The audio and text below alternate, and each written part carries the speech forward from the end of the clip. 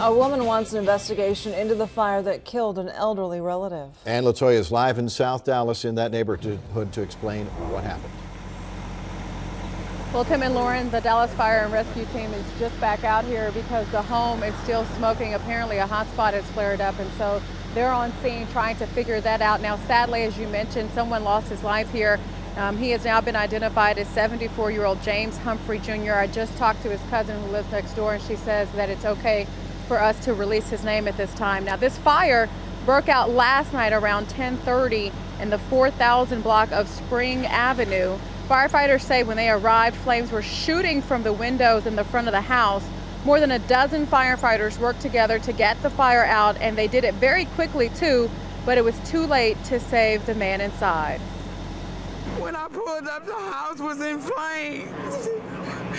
My husband was jumping the fence, my son was jumping the fence, and I broke to run to go to the gate, and my son and my husband cut me off and wouldn't let me go into the house.